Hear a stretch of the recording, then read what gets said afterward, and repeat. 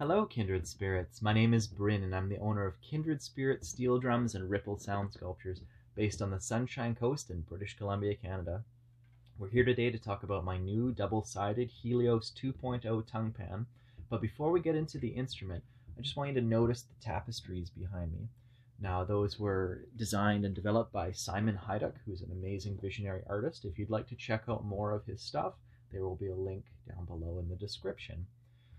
All right, so for those who've been following me and know what I've been producing over the last little while, thank you for continuing watching with your energy. And for those who are just getting to know me and connecting with my videos and my instruments, nice to meet you. I hope that you will find these videos informative and our instruments alluring. So the Helios 2.0 tongue pan was an instrument that I designed back in 2018, and it sort of coalesced, moved through a lot of different phases until finalizing on the design, which I released at the end of 2019. And sort of the beginning of 2020 was when that one really got off its feet. So here we are in 2020, moving along, and this is just a slightly more evolved version of that instrument with some additional features that make them very versatile. And they're quite exciting and fun to play just because of that versatility. So those other instruments, the Helios 2.0 has a 10-note scale on one side, whereas these instruments have a 9-note scale and a 9-note scale, giving them 18 notes overall. On one side, with our small medallion, you'll have the minor scale, and on the other side, with the sound hole plug, the larger medallion, you'll have the major scale.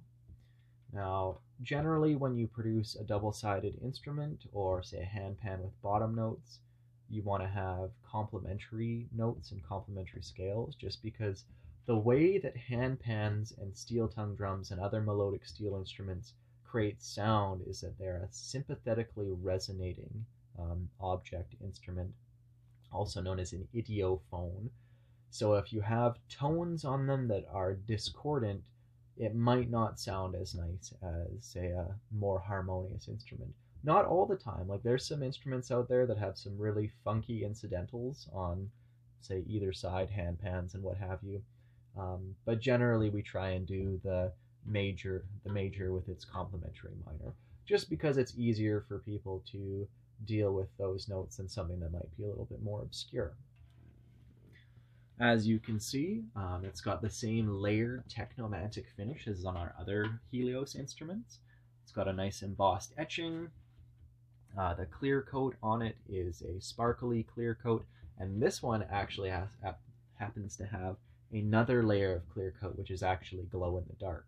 So that's a really cool feature, which you can actually order on all of our instruments now.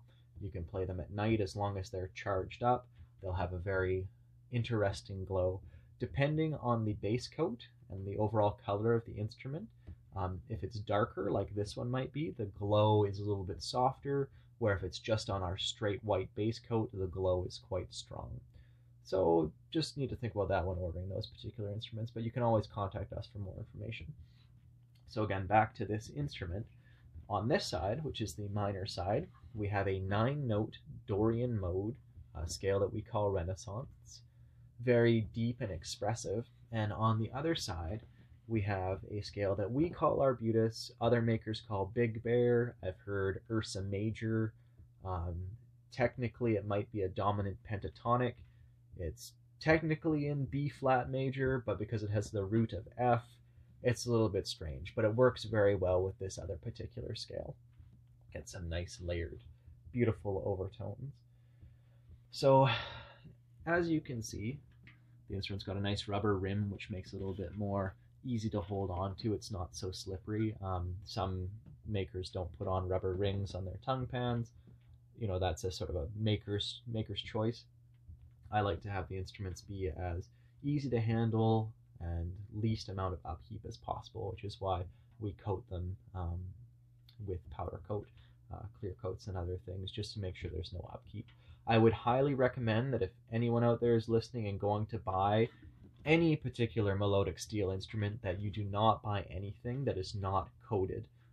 In this day and age in the industry, there's no reason not to get a hand pan, tongue pan, or tongue drum that has some type of coating, whether that's powder coat, lacquer or it's nitrided or carburized, some sort of surface finishing, because or else you're just going to run into so many problems with rust. And you'll feel good when you first get the instrument, but then as you move through and it starts to become a little bit of a rust explosion, your happiness will not go higher and you'll lose your joy, as Marie Kondo would say. So find a way to spark joy and get an instrument with a coating, because it'll just make life so much easier.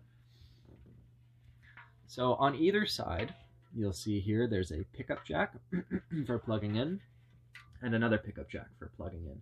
These instruments are mirrored, so it's really easy to flip it over. Boom, boom, boom. It's the same orientation, so it's really easy to play with and to move through your whatever performance or personal soundscape you're creating.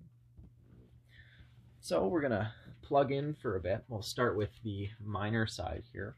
So there's a dueling pickup system inside. So grab your pickup jack, amplifier, plug in the cord, the thing that's gonna make it make sound, and make sure your amplifier is off, because as you click it in, if it's on, it'll sort of crack and hurt your ears.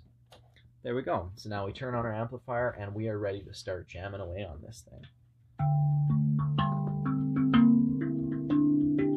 There we go.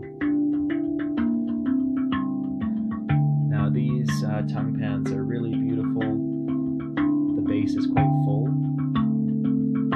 And because of the way that I temper these in my forge, in the same way that you would make a knife, the metal is quite hard.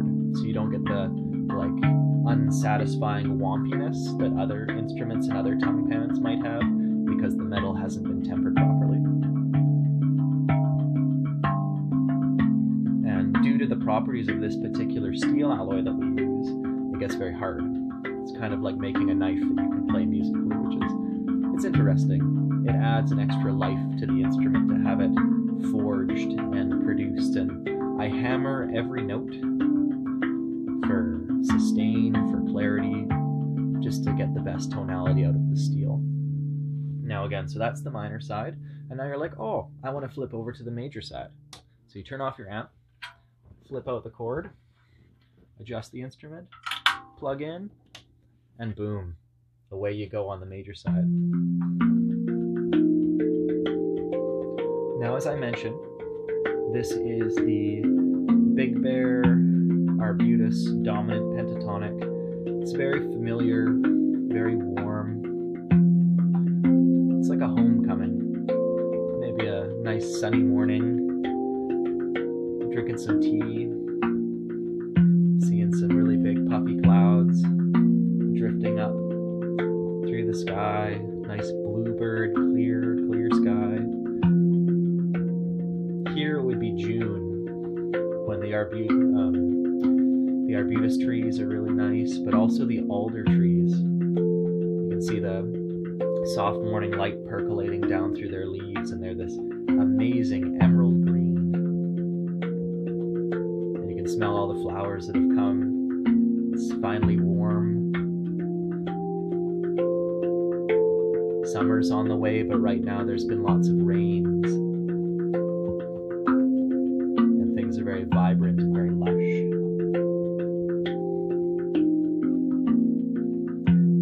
But then, say the sun goes down, and the night's coming on, and you're getting a little bit more pensive and thoughtful and curious. What's going to happen? Where's my night going to go? And you start thinking about the different processes you've been through, the different healing journeys and layers that you've moved through on your life path.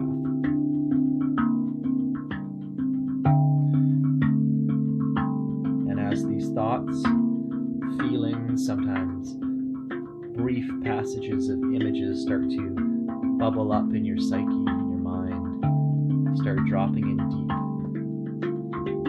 feeling the cool night air. And the cool night air is bringing smells of the sea and the night flowers. And you hear a nighthawk out in the distance, and night birds, and know that this is their domain.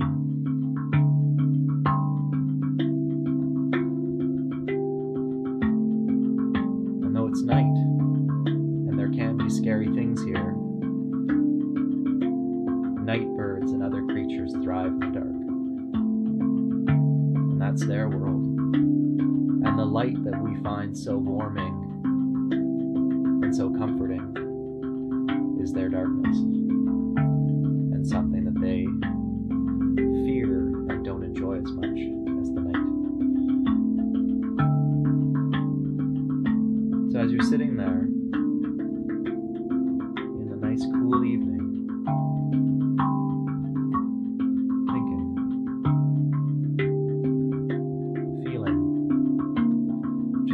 exploring, you realize that a lot of time has passed. You've been having some good conversations with friends, and things have been flowing so well that, well, it's almost like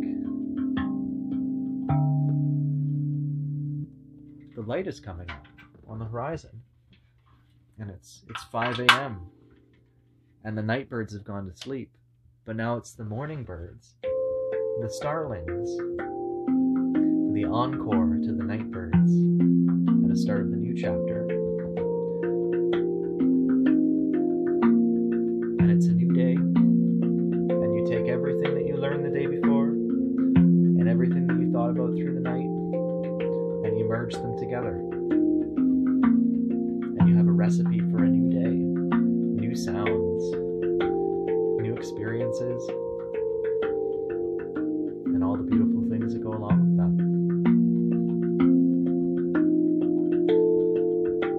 And in the duality of night and day and the way that we experience things as humans, you know that everything's going to be okay.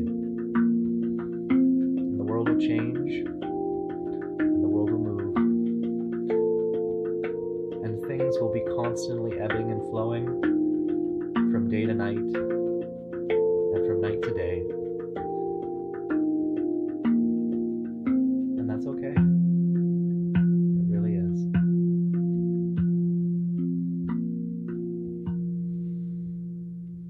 So, aside from that little philosophical interlude, that's the versatility that these instruments have with their sound. You can jump back and forth, and it's quite amazing. Now, they also come with these funky little felted magnetic rubber feet that I've produced. So you can stick those on either side, put them down onto a table, or say the floor if you're playing at a yoga studio, the stage perhaps, and be able to continue playing the instrument. Now you might ask why you want rubber feet and not a pillow or not some other sort of soft thing for these instruments to sit on. And the thing about the double-sided instruments is that when they're sitting on something, you want all the tongues from the top and the bottom to be able to interact and move freely. Because what will happen is you'll get these beautiful layered sound profile. It'll sort of ping-pong between the different notes and the different tongues and move and create an ethereal, flowing, emanating sound. And it's very beautiful, and that's where I think these instruments really come alive. So again, having the magnetic feet with them adds that extra layer of versatility that I think is very important. You can order cases with these. They come with mallets and a booklet. They have a lifetime guarantee. They're pretty much bulletproof. I work really hard to make sure that the products I produce are not only exquisite acoustically and aesthetically, but they're also very strong. And you don't have to worry about them. There's no upkeep. They're good to go. So yeah, if you'd like to get more information on these instruments, you can check the link below. That'll take you to the website.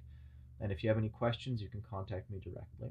Again, my name is Bryn, and this is Kindred Spirit Drums and Ripple Sound Sculptures, and this is the new double-sided Helios tongue pan. Thank you very much.